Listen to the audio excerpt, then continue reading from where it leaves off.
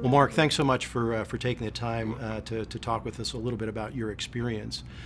Maybe to start off, if you could set the stage a little bit of what was the business challenge that you were facing? Historically, we used to be a number 4 player in Europe, and we had this window of opportunity acquiring the number 3 player in Europe, which combined makes the number 1 player. Now, the unique situation was we were pretty much putting together 2 equally sized companies, if you want to say so, both with about 15,000 people, strong heritage in Italy.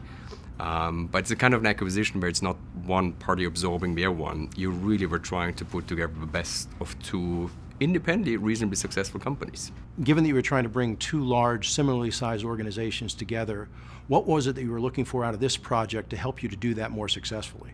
When you do your internal assessment, even though you force yourself to assess future potential, by definition, you largely do it against current performance. Right.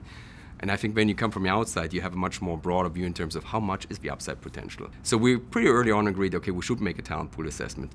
Did you have much difficulty in terms of the other party agreeing to going through that process? The interesting first reaction was, on the acquiring side, we actually got very positive feedback because people all of a sudden felt they get a fair chance. Right. Interesting, we had to more communicate on our side, the acquiring side.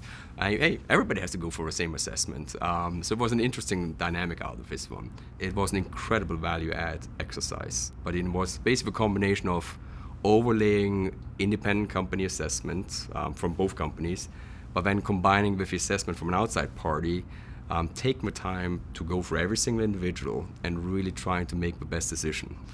In hindsight, I'm so glad we did it. You never get the talent assessments and talent selections right, but I would say from a 70% probability, we probably drove it to 90-95% success rate.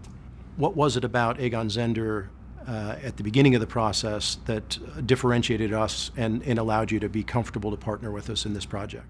I think probably 2 things. One is the heavy partner involvement. You do a talent decision, in our case, in a director and above level, wrong or right, you immediately could impact millions. Okay, so just having that partner timing and that was crucial. The other part was we felt the Zehnder approach is more tailored. I think there's many scientific approaches to talent assessment, but I think the Zehnder ability to tailor back to our own way how we look at talent pool in our own specific situation, that made it very unique. So for example, we asked the output of a Zehnder assessment to be retranslated back into our talent pool assessment, which I know is a certain construct in the bridge, but it helped tremendously.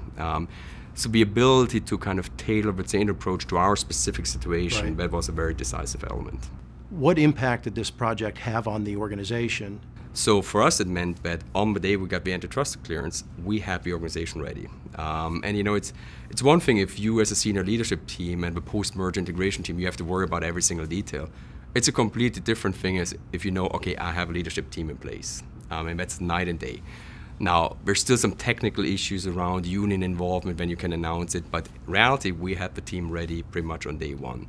And that is just, it gives you such a head start on a post-merger integration, which on its own is challenging, which is just invaluable. Mark, thanks again for your time. Really appreciate it and appreciate you sharing your insights. Appreciate it. Thanks, Mike.